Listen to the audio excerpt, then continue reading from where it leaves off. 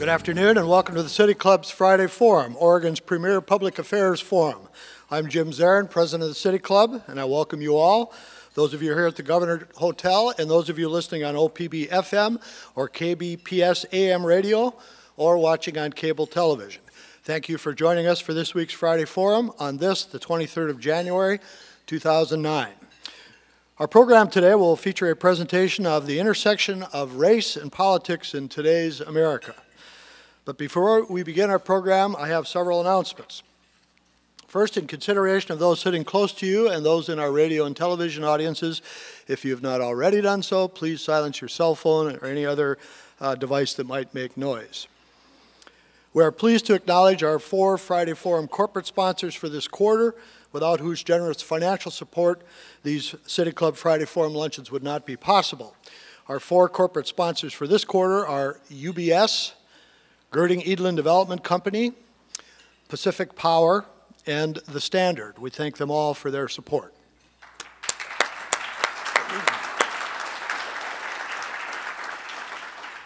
Now, on behalf of City Club, I also want to sincerely thank everyone who has donated to our annual fund campaign so far this year.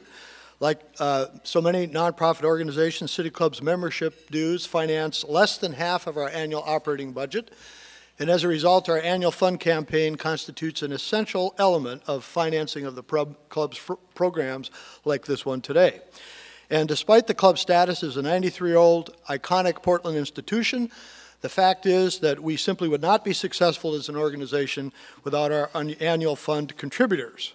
So with this in mind, could everyone in the room who donated to the club's annual fund so far this year, please stand up and be recognized. So if you've contributed, please stand up. Thank you.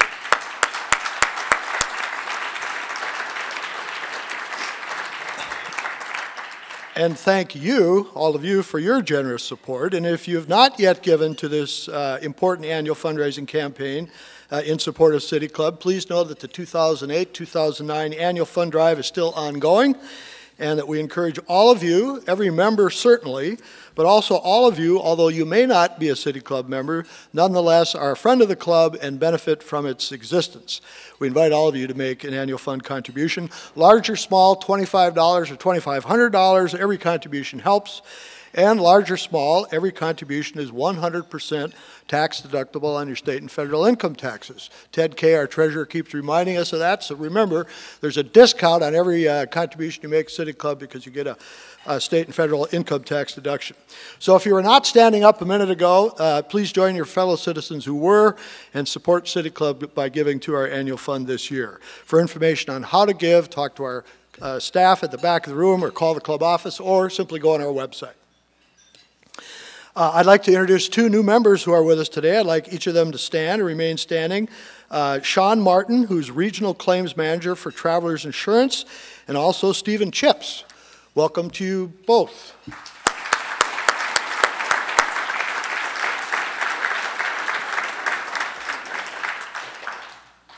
I would also like to welcome students from Portland Community College who have joined us today. Instructor Kathleen Nadal is here with her Speech 101 Oral Communications class. Now, one aspect of this course is the importance of oral communication skills for use in public discourse by participants in our community.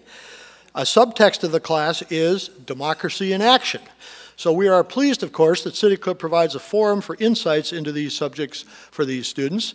And please help me welcome Kathleen Nadal and her class from PCC. Please stand and be recognized wherever you are. Welcome.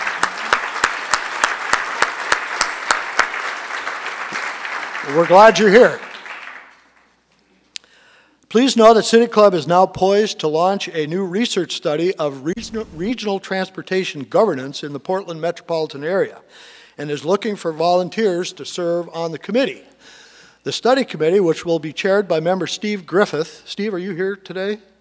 Not here today, is charged with examining whether the governance structure for transportation decision-making in the Portland region is adequate to tackle the challenges we face as a region relating to population growth, our aging transportation infrastructure, increasing costs of petroleum-based modes of transportation, and of course, climate change. Now, City Club's time-honored and citizen-driven research program is a truly unique aspect of what City Club does and has done since its inception in 1916. No other organization in this state, and perhaps in the country, does the kind of citizen-driven, unbiased, fact-based research that City Club does. And being on a research study committee is a fabulous opportunity for you as a citizen to gain a deep understanding of an important public policy area, to interact directly, and by that I mean right across the table, with key stakeholders and public and private leaders and decision makers in our broader community, and to have a significant and positive influence on public policy. Moreover, you will form bonds and friendships with your fellow study committee members that may literally last you the rest of your lives. That's been true for me and many other members of study committees. Anybody that served on a study committee for City Club, you just raise your hand? A lot of people. So those of you who are at the table, some of these folks, you might just talk to them about what that experience was like for them. It's a great opportunity.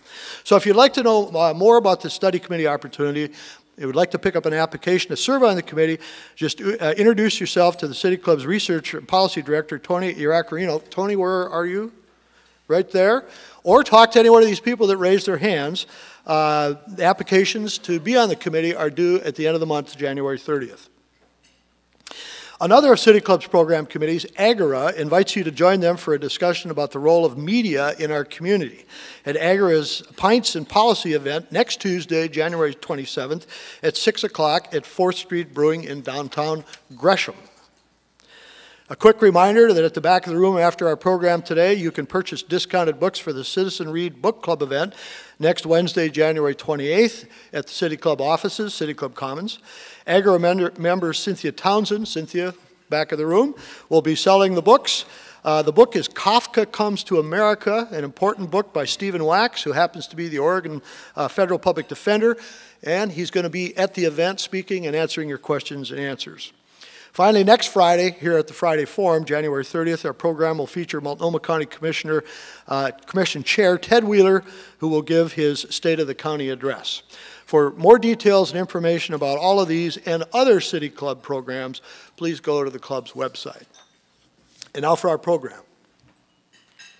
In the aftermath of Barack Obama being elected president, how many times in the last month have we heard and seen African Americans say that they have never thought they would see such a thing occur in their lifetimes? And indeed, fewer than 50 years ago, it was nearly impossible for African Americans to vote in many parts of the United States. Literacy tests, poll taxes, grandfather clauses, outright racist intimidation and threats, and indeed sometimes violence, prevented people of color from casting their ballots as American citizens. As part of the historic, slow, usually ugly, and sometimes bloody civil rights struggle, the passage of the Federal Voting Rights Act in 1965 was a hallmark in the evolution of the American political system. And the continuation of that long arc of political history has now brought us a president and a first family unlike any this country has ever seen before, due to the simple but profound difference in their race from what we have ever seen before. So, is the election of Barack Hussein Obama as the President of the United States the watershed political moment in our country that it seems? Or are we now in a post-racial society, as some have suggested? Or is President Obama's election just another step on the unfinished journey for our society and our political system on the road to racial justice, equality, and harmony? Now, these are important questions to consider, and with us today is an Oregon public figure well suited to address them. Our speaker today is the president of Willamette University in Salem, a recognized leader in higher education who has lectured and written extensively. His numerous successes in his 10 years of leading Willamette include, among other things, establishing and funding 4 new academic centers of excellence, planning and funding a new digital arts academic building to open this fall, dedicating a new College of Law building, expanding the professional business management program of the university's Atkinson Graduate School to Portland, raising $122 million since 2002 in the university's campaign for Willamette, and perhaps most importantly and remarkably, given how institutions like universities can be, being highly valued, respected, and admired by his board of directors, the school's students, and the Willamette University community generally. Our speaker has served as a member of several leading national boards and committees, including the Harvard University Board of Overseers, the American Association of Higher Education, and the World Affairs Council of Oregon. He holds a doctorate from Harvard University, where he taught in the English department and was the dean of one of Harvard's 13 undergraduate colleges. On a more personal note, I'm told he has a special lecture on author Mary Shelley's most famous book, Frankenstein, which I don't think we're going to hear today. He's an excellent cook, a marathon runner, a huge Red Sox fan, and is the proud father of 3 very nice kids, 2 of whom we're pleased to have with us today. He has served as a moderator for City Club's political debates, but this is the first time he has spoken from this microphone. Please give a warm City Club welcome to President of Willamette University, Dr. Lee Pelton. Thank you. Thank you. Thank you. Thank you very much, Jim. You know, your introduction reminds me of a time when Golda Meir was, she was the Prime Minister of Israel, and she was at a state function where one of her aides was going to be bestowed an award, and the moderator went on and on and on, and with wonderful accolades. And you know, she's a short, diminutive woman, and so as the aide got up to, you know, in full bloom to accept his award, she grabbed him by the coat sleeves and said, "Don't be so humble, Sonny, you're not that great." And so, the day after the presidential election, the following appeared in The Onion, an online satirical publication that describes itself as America's finest news source. This was the headline: "Black man given nation's worst job." November 5th, 2008, Washington, D.C., African-American man Barack Obama, 47, was given the least desirable job in the entire country Tuesday when he was elected President of the United States of America. In his new high-stress, low-reward position, Obama will be charged with such tasks as completely overhauling the nation's broken-down economy, repairing the crumbling infrastructure, and generally having to please more than 300 million Americans and cater to their every whim on a daily basis. As part of his duties, the black man will have to spend 4 to 8 years cleaning up the messes other people left behind. And the job comes with such intense scrutiny and so certain a guarantee of failure that only one other person even bothered applying for it. Said scholar and activist Mark L. Denton, "It just goes to show you that in this country, a black man still can't catch a break." So, there you go. Though we may chuckle politely or even laugh nervously at the delicious irony captured in this story, embedded in it are the distinctive American racial tensions and dislocations that will not disappear in a single presidential election, even if the man elected is the first African-American president. In recent months and weeks, there's been much discussion about the significance of Obama's presidency and its impact on the thorny topic of race in America.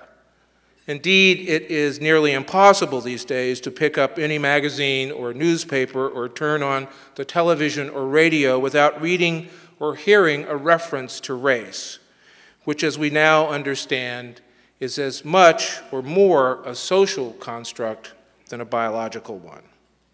Race, which is really our proxy for race relations, is discussed rapaciously.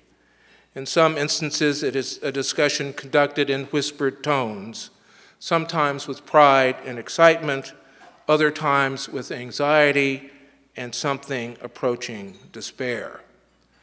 Among those voices are those who fear that Obama's presidency will mean that the interests of Black America and other Americans of color will be disproportionately represented and favored in Washington, D.C., at the expense of the interests of the real hard-working Americans as they were variously described by some of the candidates during the primaries and the general election.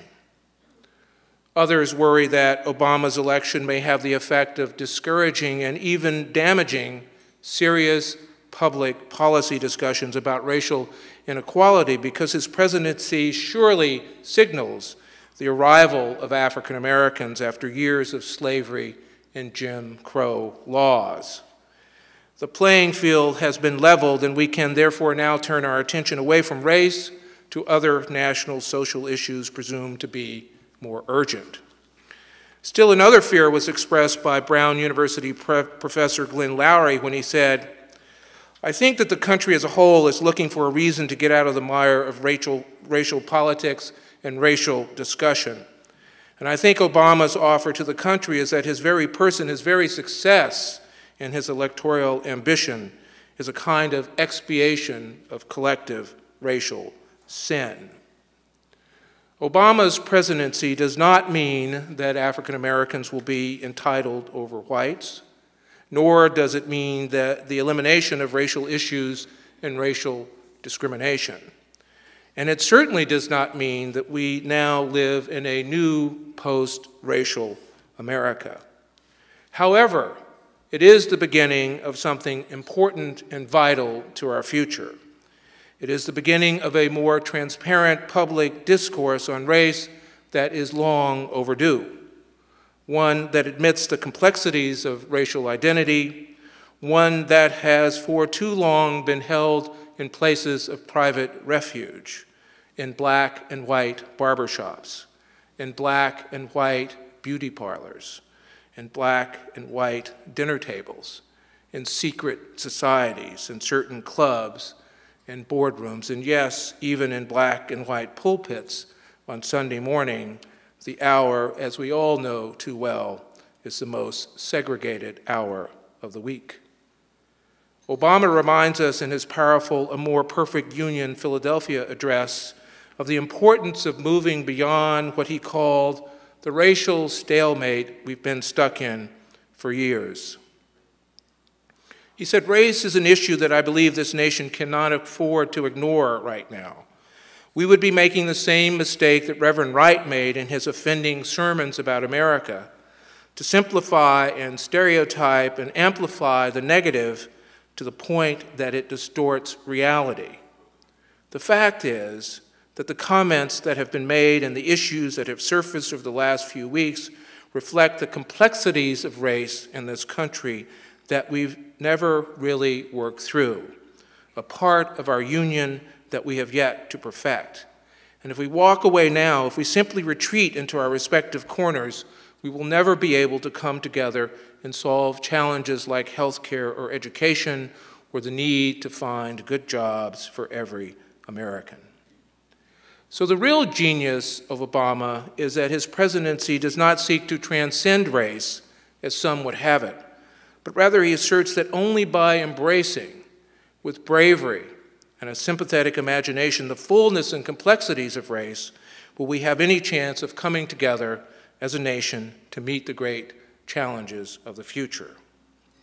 And what is it that made it possible for Obama's presidency to arrive as it did, to borrow his own words, at this defining moment, at this time in American history? And I believe the answer lies in his personal narrative on the one hand, and in the narrative of our country on the other, or to put it more precisely, his own narrative and that of our country met in a perfect confluence of ideas and hopes about the unfolding future of the United States. Obama arrived on the national stage at a time in Americans' history when the prominence of a few notable African Americans had broadened the visibility and acceptability of American African leadership.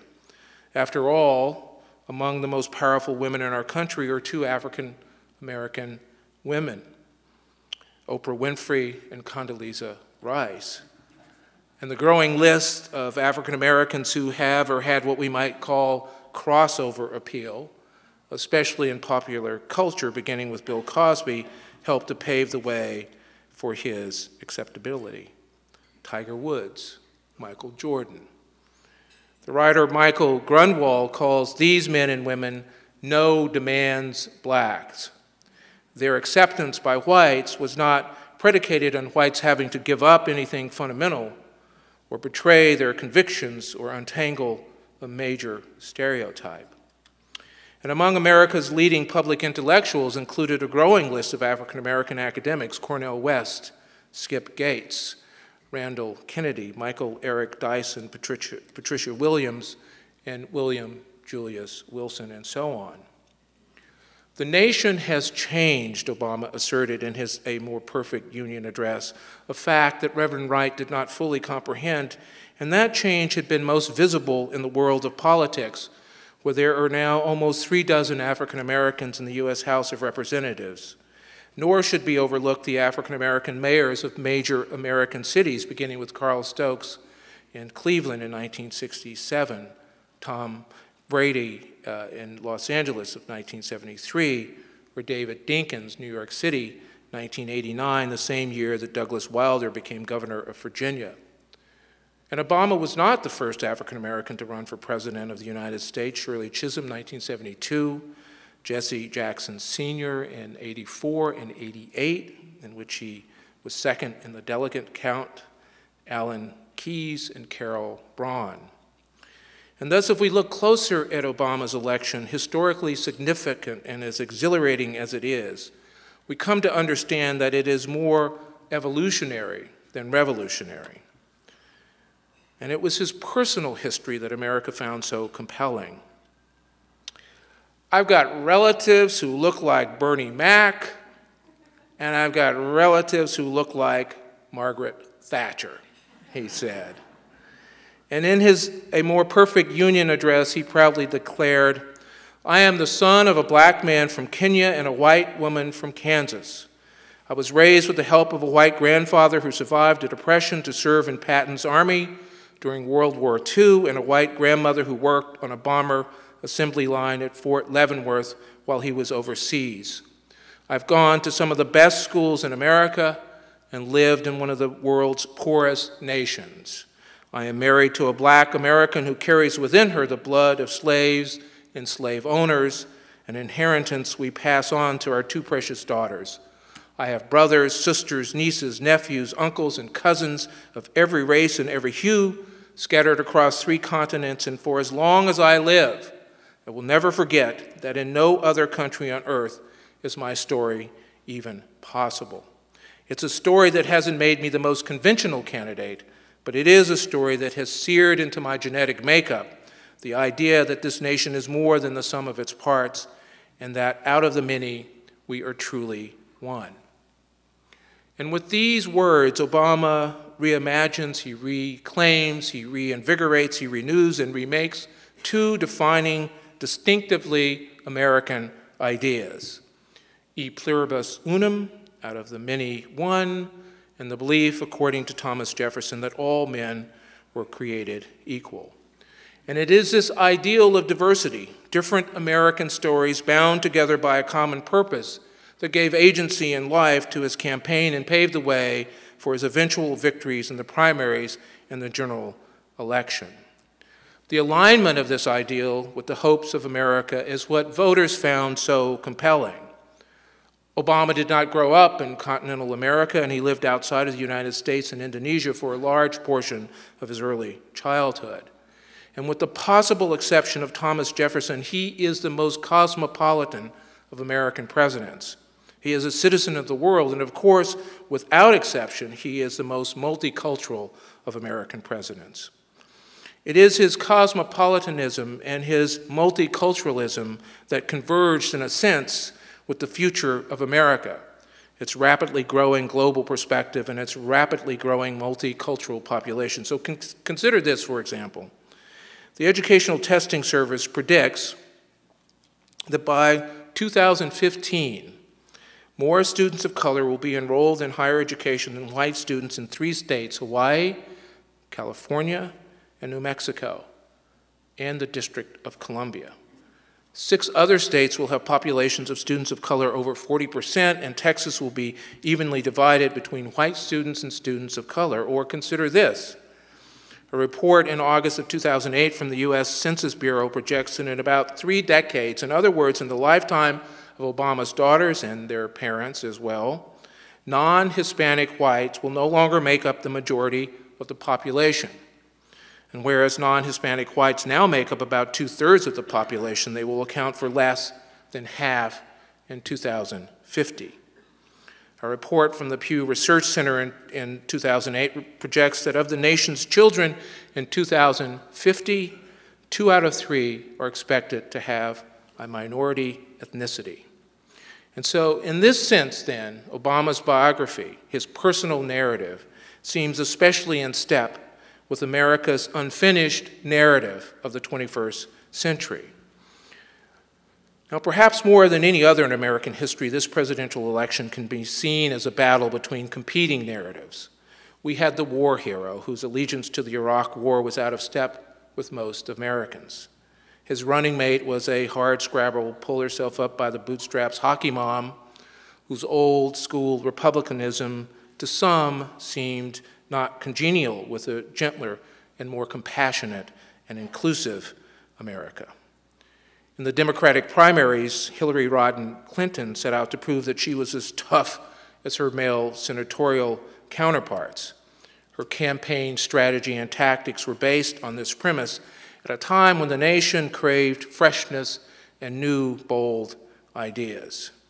In the end, the young, cosmopolitan, multicultural, tech-savvy candidate won because he was able to tap into the themes of hope and redemption.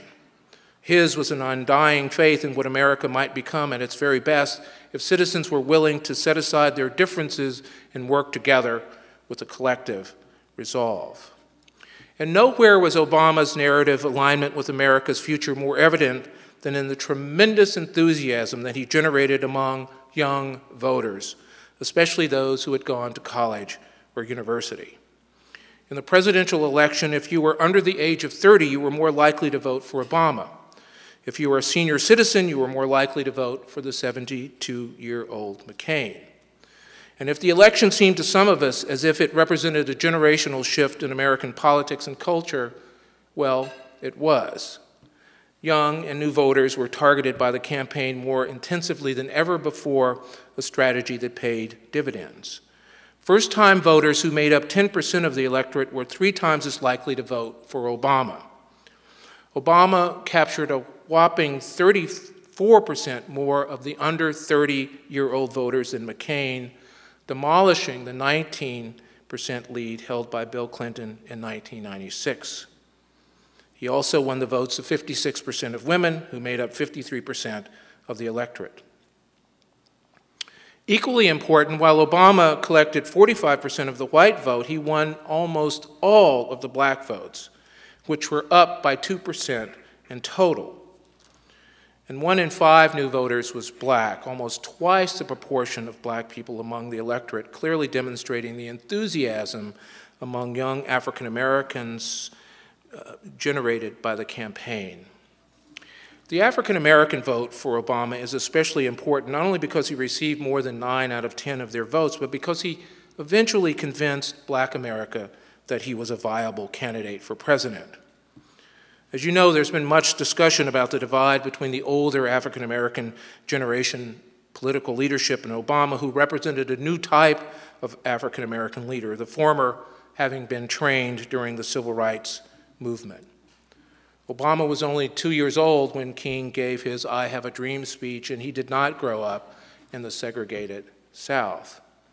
As one author puts it, sharing these experiences wasn't a prerequisite for gaining the acceptance of black leaders. This newly emerging class of black politicians, however, men and a few women closer in age to Obama and Jesse Jr., seek a broader political brief. Comfortable inside the establishment, they are just as likely to see themselves as ambassadors to the black community as they are to see themselves as spokesmen for it, which often means extolling middle-class virtues and values in urban neighborhoods. Their ambitions range well beyond safely black seats.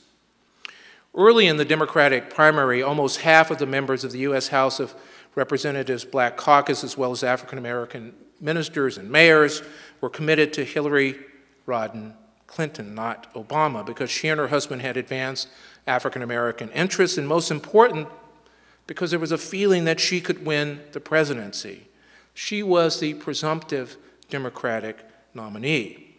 And it was thought among some that Obama, who had not come up through the political ranks as they had, could not win the presidency. And I must confess that I, too, did not believe that Obama could win the Democratic nomination until the night of January 8th, 2008, when he lost, not won, the New Hampshire primary to Hillary Clinton.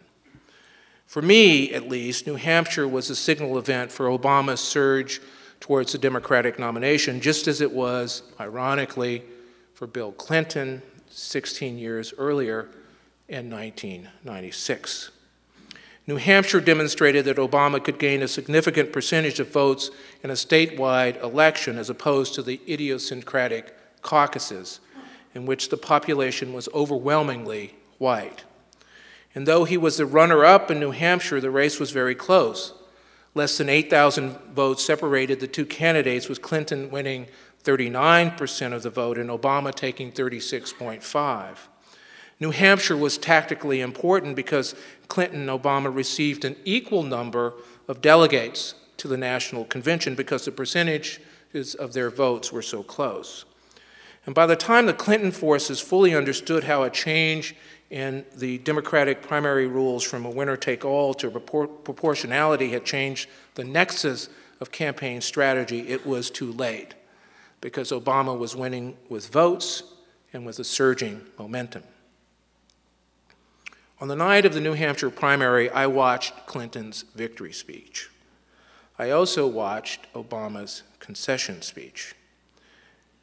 And Obama spoke as if he were the winner, not the loser. And frankly, up until that moment, I had not paid much attention to him because, like so many others, I considered Clinton to be the heir apparent to the presidency. This, of course, was her time.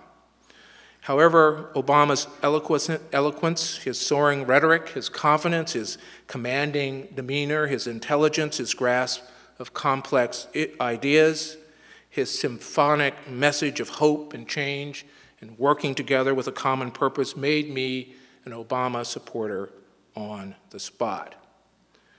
And I began to hope and then later believe something that I had not dared to hope before, that it might be possible, after all, for an African American to become our country's next president. Obama won the election because those who voted for him saw in him the future of these United States. He affirmed that we might embrace sweetly and joyously our differences as long as we understood that we are joined together in common hope. And he affirmed that we might dream about a better tomorrow for our nation and for the children who will inherit it. Obama occupies what the anthropologists call the liminal ground, the space between the spaces. His growing up, one foot firmly planted in white culture and the other in black culture, provided him with a perspective that liberated him from a too ready acceptance of perceived notions, a perspective that allowed him to imagine diversity with freshness. He embodies the new diversity. He is cosmopolitan. He is a citizen of the world, a fact not lost on the applauding nations in Europe, Asia, and Africa, who too looked to him with expectant eyes.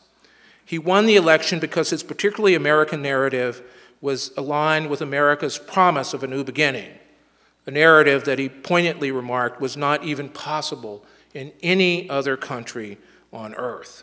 He is the new Adam, in whom race can be seen as a metaphor for the democratic project at large, the common enterprise of many divergent people and perspectives acting together in shared interests. So listen to what he said to us on his inaugural day at the dawn of a new beginning. For we know that our patchwork heritage is a strength, not a weakness. We are a nation of Christians and Muslims, Jews and Hindus and non-believers. We are shaped by every language and culture drawn from every end of this earth.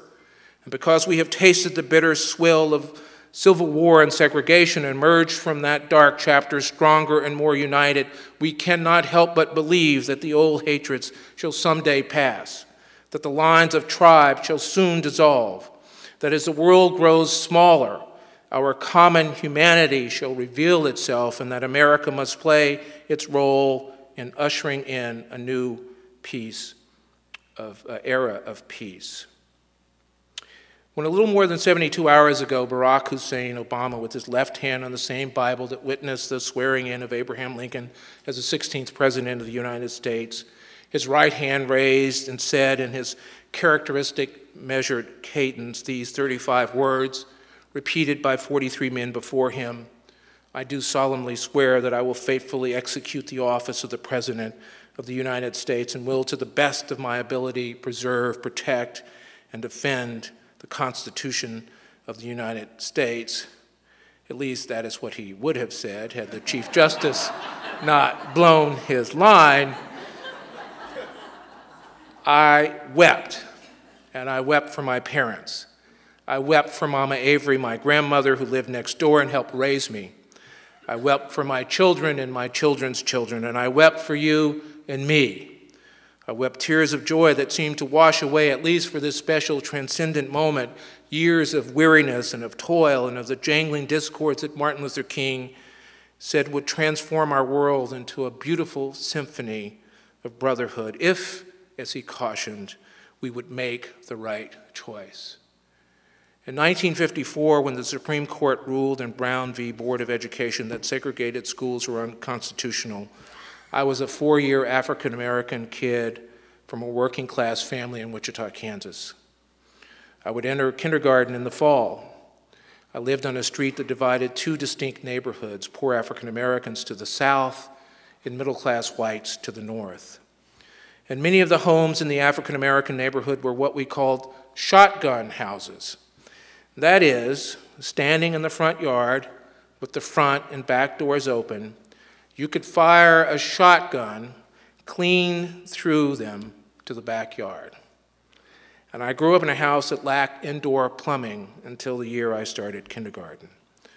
And most of the kids in my part of the neighborhood came from families of laborers like my father, who worked as a butcher in a meatpacking plant, and like my mother, who cleaned houses for middle-class and rich white families. My great-grandparents made a meager living as sharecroppers near Little Rock, Arkansas, where important civil rights battles over the soul and dignity of this nation were waged. My father and mother attended segregated public schools. And after Brown, I had a choice that neither of my parents had growing up. Rather than attend the segregated African-American schools several miles to the south, I could attend the white school a short 3 blocks to the north.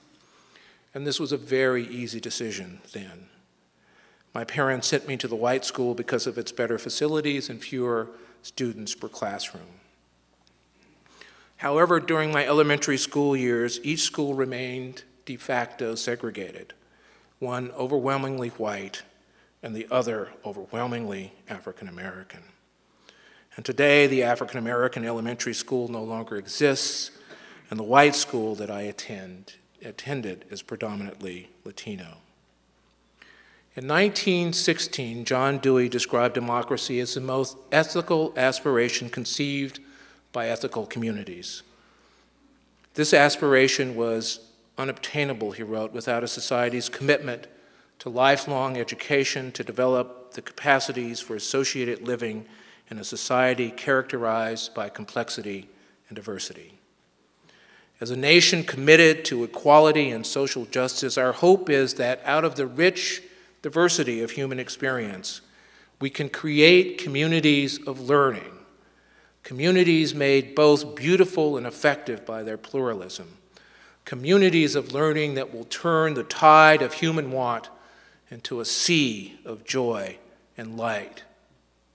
Female and male, Christian and Jew, African American, white, Latino, Native American, Muslim and Asian, gay and straight, we must find what binds us all together in common hope and need, and not what divides us. We may or may not all come to love one another, but to be part of the best of this place, we must have the moral courage to respect one another.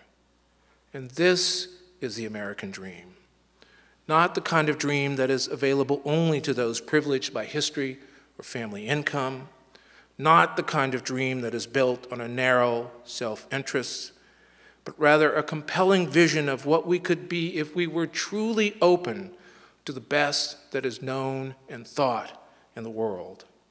The kind of dream which will swing open wide the doors of opportunity, which sets the table for all to enjoy life's bounty, and which holds our nation's motto, e pluribus unum, out of the many, one, as a living creed. And this, I submit, is the democratic vista that Obama's presidency offers to each of us. Thank you very, very much.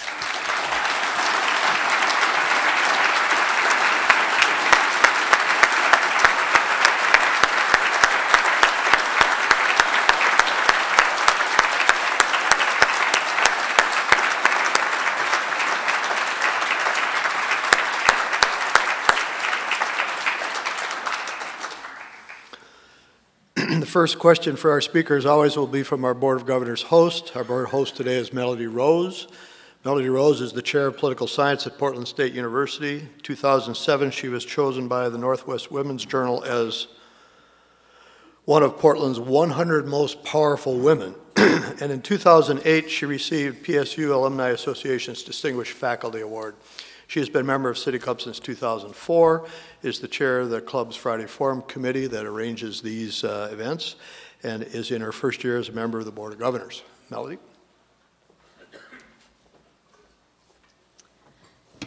Thank you very much for the introduction, Jim, and thank you, Dr. Pelton, for your words of wisdom and inspiration. I'm tempted to ask a question about the Obama administration being a political scientist, but I suspect that there will be many questions from the floor on that subject. So rather, I'd like to use your expertise in another genre today for my question. As I shared with you over lunch, I was very intrigued by the opinion piece that you wrote in last week's Oregonian about the doors of opportunity in private education. So my question for you today is, what is the public purpose of the private university?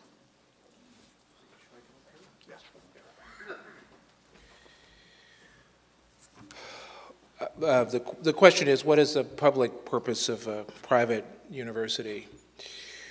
Well,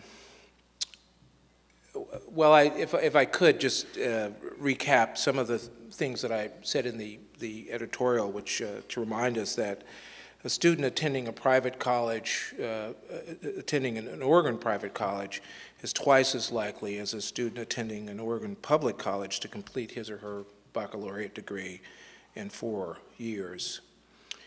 It is also the case that for some students, the cost of attendance to a private college on a net basis is less expensive than attending a public college or university on a net basis.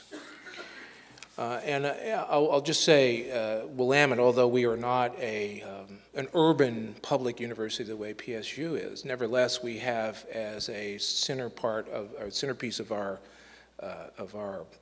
motto and of our purpose is to advance the cause of the nation by providing access to young men and women of talent and interests and abilities to attend colleges where they can assume leadership positions in the nation. And I might say that one of the untold stories of the presidency, Obama's presidency, is to note that I think for the first time in the history of this country, we have the ascendancy of black leaders, African-American leaders, to the executive branch of government, the federal government. It's happened in other parts of government, but not at the executive level. And one needs only to read the pedigrees of Obama and these men and women to understand the role that private education has played in providing what Justice O'Connor once called as the path to leadership, making the path to leadership visible to young women and men from disadvantaged backgrounds. This is the time for questions from the floor. Asking a question at a Friday Forum is a privilege of City Club membership, so I ask you to identify yourself. Excuse me, as a City Club member, please try to keep your question to 30 seconds or less. Make sure it's a question and not a speech, and we'll go until quarter after. Thank you. Paul Milius, club member. You touched somewhat on President Obama's atypical growing up as an African American. Would you care to elaborate on how that atypical? I mean, there are many African Americans who are biracial indeed, but he seems to have come up in a very different milieu. Would you care to comment on how much that contributed to his worldview and perhaps to his victory as a presidential candidate? Yeah, but as I said, I think that growing up in two cultures, actually several cultures, liberated him in a sense and gave him a broader perspective, I think, on race. It gave him the sense of perspective on different cultures and a kind of sensitivity and sensibility to the complexity of race, which I think he expressed so eloquently in his speech in Philadelphia. And I think all of that contributed to his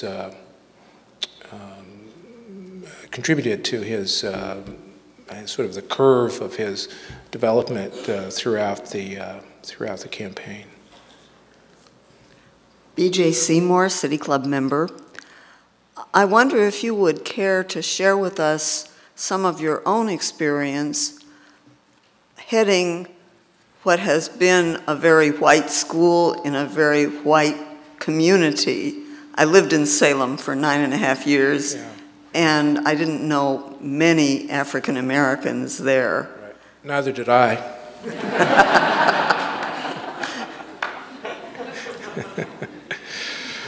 Well, thank you.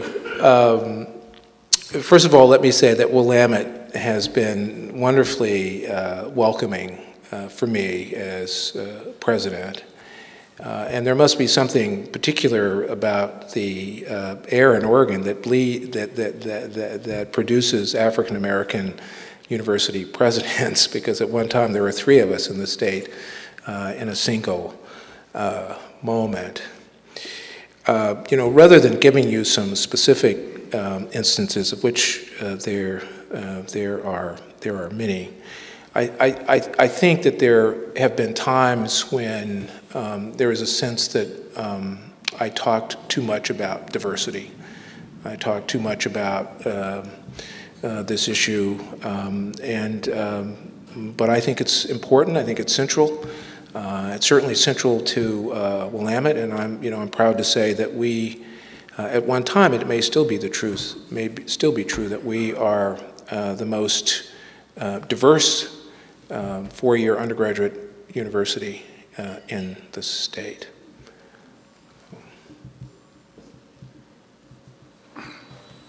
John Leeper, City Club member. Sir, I am a retired soldier. As such, I served during World War II when the services were segregated, during the Korean War and the Vietnam War. And I would just like to get your perspective on the significance of President Truman's order desegregating the services well before the schools became desegregated, and the impact it likely had on society in general. A great question, and the impact was enormously favorable in this regard.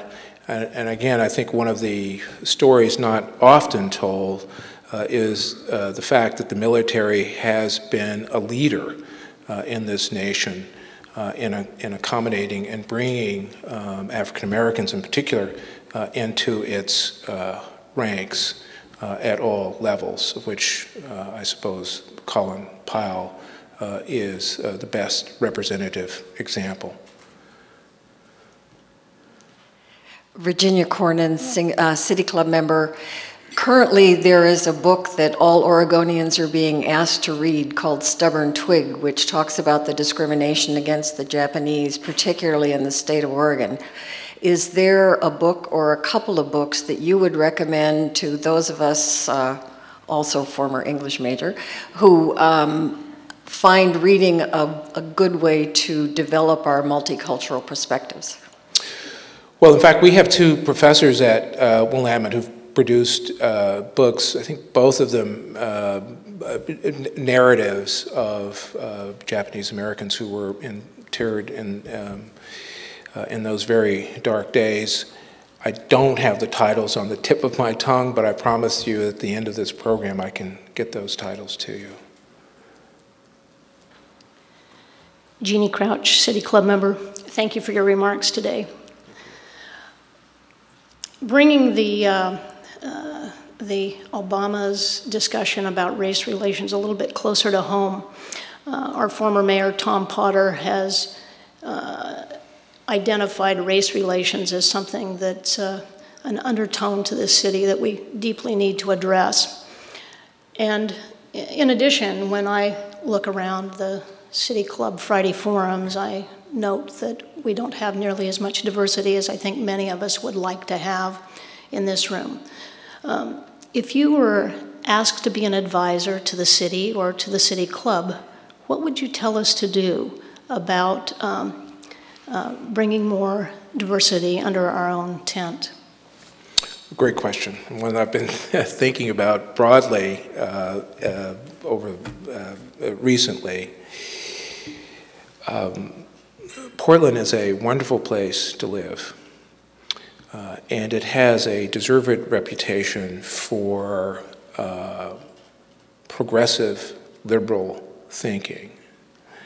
However, it's my experience that our too ready acceptance of this description gets in the way of our capacity to understand that there are a number of other issues, especially around race and folks of color that need to be attended to. And so, whereas being progressive and liberal is for the city is I think at least given my political perspective, a good place to be. But it's my encounter with that is that there are likely to be more discussions around, and these are all important discussions, but more discussions around environment, sustainability, and so on and so forth than there are around race and politics. And somehow we need to break out of this, I think, this sort of comfortable place that we are in as a city. And the easy answer to that, I guess a difficult answer as well, is it's going to provide some leadership. And these are issues that are not going to go away. There's no fix to these issues. They are ongoing, difficult, complex issues that require a lot of time and effort and thought. I agree with all of that, and I think it's the intention of many Oregonians to be inclusive. And so I guess what I try to get my mind around is what as a practical matter does one do? Well, whatever business that you're in or whatever organization that you are in, it means abandoning policies and practices and procedures and practical sorts of things that you do that are part of the status quo. And I cannot tell you what those are, but it requires creativity, imagination, and it requires outreach. And without outreach and without stepping outside of the sort of the comfortable box in which many of us live, there's the capacity for change is really very, very small. My name is Ray Guggenheim, and I'm a member of City Club. And maybe I'm changing the topic just a bit, but in relationship to the big part that the military had in integrating black people into the general population, what is your opinion about the don't tell, don't ask present solution for homosexuals? Great question. Thank you. Thank you for that. How much time do I have? Can I get a lifeline, maybe?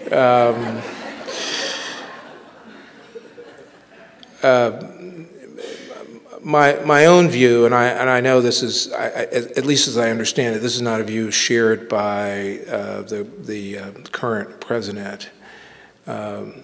My own view is that as a practical matter, I suppose it has done what it was supposed to do, but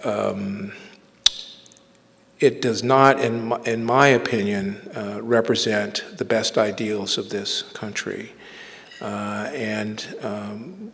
So I guess my advice would be to the president that when he talked so passionately about how our practices ought to be aligned with our ideals with respect to foreign policy, I would respectfully request that he give the same consideration to this policy as it affects gays in the military.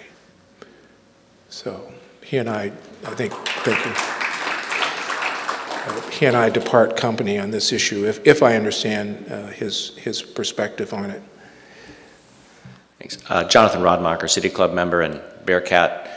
Thanks, Lee, for your comments. I know that since the University of Michigan decisions have come out, diversity is, if not a dirty word, perhaps a dangerous word in institutions of higher learning because of the funding issues and whether or not funding could be pulled if a university does the wrong thing with diversity. Do you anticipate that will change one way or the other? You could see it going either way after an Obama administration. Great question. Well, there are two issues there. They're related but not the same. One has to do with affirmative action, which is a legal construct, and as we know, that's been affirmed by the Supreme Court in July of 2003 with the Michigan cases. And the other has to do with diversity. I think all of us in higher education had to adjust our practices and policies to meet the new regulations. But keep in mind that in 2003, the court affirmed the 1978 ruling of Justice Powell that essentially said that diversity is a compelling interest in the nation. And so that is what guides our work today. I think what we're going to see, John, is and this is what I'm trying to suggest in my talk to you, is a kind of recalibration of diversity. And the diversity will become more cosmopolitan. Let's say it will have a global perspective. It will also have a more inclusive perspective. And I cannot imagine how we can talk about diversity and not talk about class as well. And so I see all of this. I see this growth. I see this as growth and movement in a positive direction. Bill Holmer, City Club member, and as the son of a political science professor at Willamette and the father of a student at Willamette who is now teaching school in Tanzania, I'm asking a question on her behalf, which she's very interested in, is what is the status of the establishment of an African Studies program at Willamette? Good question. We don't have an African Studies program there. We do have an Ethnic Studies program, as you may know, which is really quite unusual for a small liberal arts college. But there are serious discussions underway in this regard, and it would be my hope, and it would be something I would anticipate that that at some point in the near future that would emerge as a part of our curriculum. Patty Farrell, City Club member. I'm interested in your thoughts about the stubbornness of the achievement gap in K-12 education and what we can be doing about that. Gosh, yeah, big topic. I'll be brief. I think the most important thing that we can do is to understand that education is a seamless activity from pre-K through college, and that high schools and colleges and universities and secondary and post-secondary places of education need to work together on this very important issue. So thank you very much.